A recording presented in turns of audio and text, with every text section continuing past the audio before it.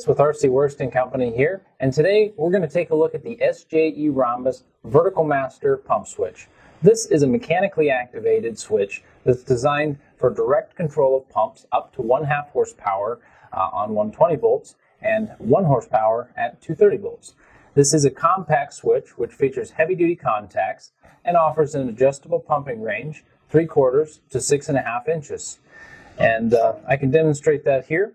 We've got the float, which travels up and down the fixed vertical rod, thus eliminating any side-to-side movement. And then at the bottom here, we have a small rubber stopper, which can be moved up or down to then limit and control the pumping range.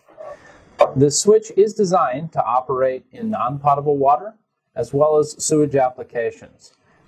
It's specifically designed to be used in very tight diameter applications, ideal for basement sump pump applications and crawl space pump applications. It is available with or without a plug and is offered in 120 and 230 volt configurations. One thing to note with this particular float switch is that it is not offered in a pump up configuration. It's only available in pump down. Now, it is available in a variety of cord lengths. 10, 15, 20, and 30 feet are standard, but longer lengths can be ordered. The VerticalMaster float switch does boast a 3-year industry-leading warranty, and you can find this switch as well as many others on rcworks.com. So here's a quick key to help you better understand the model number of a VerticalMaster float. In this example, we have a 15 VM1WP.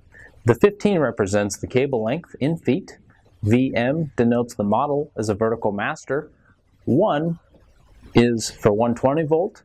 The WP comes into play with the piggyback plug. And if you found this video useful or informative, be sure to like and subscribe to our YouTube channel and share that video as well.